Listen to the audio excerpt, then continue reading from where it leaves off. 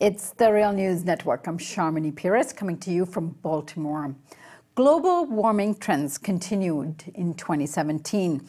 Two new reports out, one by the National Aeronautics and Space Administration, NASA, and the National Oceanic and Atmospheric Administration, NOAA. According to the NASA, Earth's global surface temperatures ranked in 2017 as the second warmest, but second only to global temperatures in 2016. In the NOAA study, it concluded that 2017 was the third warmest year in their record keeping. The minor difference in the rankings is due to the different methods used by the two agencies to analyze global temperatures. Well, what is the significance of this warming temperature pattern we are seeing? Let's ask Bob Henson, meteorologist and journalist with Weather Underground. He is the author of The Thinking Person's Guide to Climate Change. Good to have you on, Bob. Very nice to be here.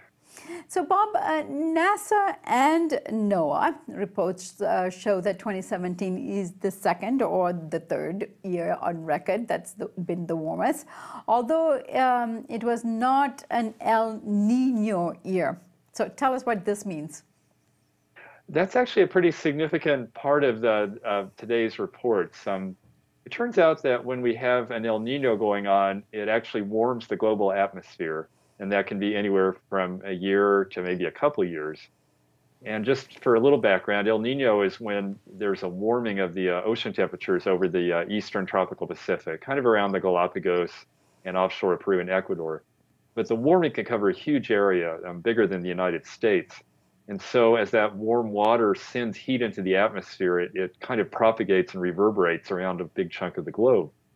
So in addition to kind of torquing weather patterns, it actually pumps heat from the ocean into the atmosphere. And the opposite happens when we have La Nina going on. That's a cooling in that same area, and the heat goes from the atmosphere more into the ocean. So that's kind of a up and down cycle that modulates this long-term warming we have going on globally because of greenhouse gases. Now, what we typically expect is that it'll be warmer during the El Nino years, cooler during La Nina years, but the global trend is upward. In this case, this was the warmest year we've ever had without an El Nino kind of goosing the temperatures. Right. And when did we first see this record-breaking global temperature trend beginning? Well, it's been going on for the better part of a century, really. We had what was sometimes called the Little Ice Age period centered kind of in the 1700s, 1800s, where global temperatures were quite cold. And that was when we had things like frost fairs on the Thames River in London because it froze over regularly. That's when President George Washington crossed the Delaware on ice. And it was just generally colder, especially in North America and Europe. But since around 1900, it's been warming globally. And that trend has accelerated in the last 30 to 40 years. And the last 4 years have all been the four warmest on record. So we have seen another little blip upwards in this 2 steps forward, 1 step back, 2 steps forward process. Right. And is this what scientists expected to see from the amount of, say, greenhouse gases that have accumulated in the Earth's atmosphere? It is. We expected to see global temperatures rising more or less at the rate they are now. Of course, temperatures aren't going to rise a precise amount every year. The projections that have been made through computer models that take into account the gases we put into the atmosphere and all sorts of other things, those models predicted a rise of several degrees Celsius unfolding over this current century. It could be as low as maybe 2 or 3 degrees Fahrenheit, or as high as 5, 6, 7 degrees Fahrenheit. Now, we've already warmed in the last century close to a degree and a half Fahrenheit. And if you look at how much carbon dioxide we put into the air, it's roughly on par with what we would have expected. So in a sense, what we're getting right now is right on target with what we would expect. Now, we can't predict how these ups and downs of El Nino or La Nina will unfold. It wasn't really foreseen that temperatures would slow down in their rise a little bit over the 2000s and then pick up again this decade. That has a lot to do with whether heat is going mostly into well, it's always going mostly into the ocean. It's only a small part that goes into the atmosphere. And so that change in that amount going to the atmosphere is partially what gives us the blips in that up and down, but mostly up curve. Right. So, all right, let's get to the crux of the issue. What are the implications of what NASA and NOAA are saying about the trends we are seeing? Well, obviously the implications are what we care about most, and they're widespread. The first and most obvious is that it's getting warmer. So where you have things like heat waves going on, there's going to be a tendency for those heat waves to be worse, more intense. We do know a lot about how to cope with heat waves, especially in the United States. You know, the death toll from heat waves has gone down in recent last 10 or 20 years because we've done things like open cooling centers. So that's a good example of adapting to climate change. Unfortunately, not all of the world is well equipped to do that. So we can expect heat waves to take serious tolls in other parts of the world, especially. Now, that's the most obvious thing. We talk about global warming, but it actually affects precipitation as much or more than temperature. The main way it does this is by kind of goosing the hydrologic cycle so that when it rains in many parts of the world, it's tending to be heavier rain. But when it's droughty, the drought can sometimes be more intense in its impacts because with higher temperatures, you're pulling more moisture out of that dry soil. So unfortunately, both ends of the hydrologic spectrum get affected. Drought impacts can be more intense, and heavy rains can be more extreme and heavier. We've seen some of that play out this year. You know, the intense hurricanes, most particularly Hurricane Harvey in Texas, which produced the heaviest hurricane-related rain we've ever recorded in the U.S. At the same time, you've had some very intense droughts going on in different parts of the world. And we have drought returning to the United States right now over the last month or two. So those are the main impacts. There's others, impacts on storm intensity and so forth. But the further we get from temperature and precipitation, the harder it is to separate the signal from the noise because you naturally have a lot of variability in things like tornadoes. It'd be very hard to suss out a climate change signal there. Right.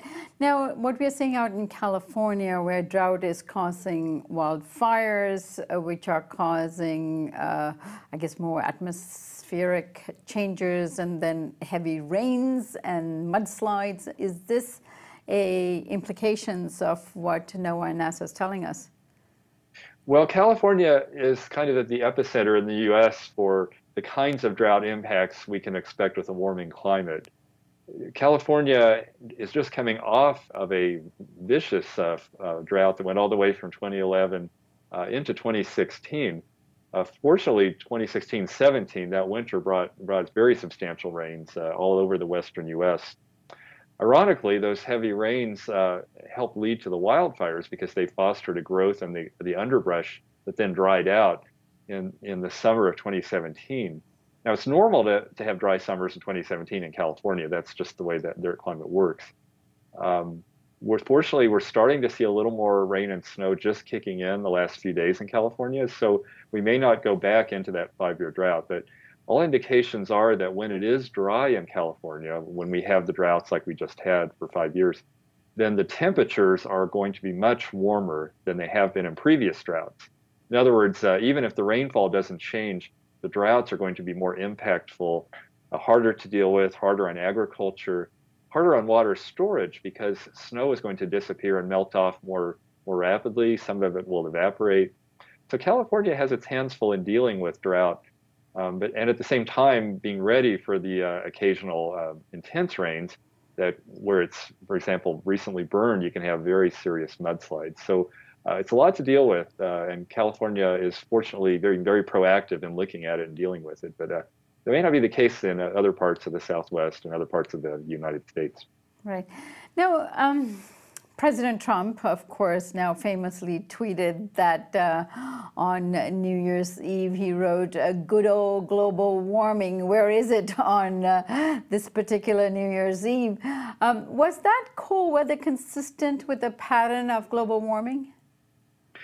Well, there's some research in this area on whether the Northeast U.S. and the Midwest are becoming prone to occasional bouts of really cold weather as a result of climate change. And there's quite a bit of debate on this within the science community. It's not at all an accepted thing. There's some evidence that we have tended toward patterns in recent years where it's very warm and dry in the West, and then the jet stream is pushed up and then kicks down over the eastern U.S. and brings down cold air. We've had some pretty dramatic examples of that. Certainly the cold wave at the end of 2017, start of 2018 is a vivid example. And there have been a couple others, but there have also been examples of very dramatic winter warmth. March of 2012 was what we call the Great Winter Warm Wave. Temperatures up near 80 and near 90 even as far north as Michigan, which is really crazy for March. So it's not been a consistent tendency toward colder weather in the Midwest and Northeast. There have been these occasional episodes. And so researchers trying to figure out if things like a loss of sea ice in the Arctic might be related to this weirding or kinking of the jet stream. But regardless, what we do expect in the long run is winters are generally going to be warmer. We're not going to see as many of these kinds of episodes going forward, especially looking ahead decades.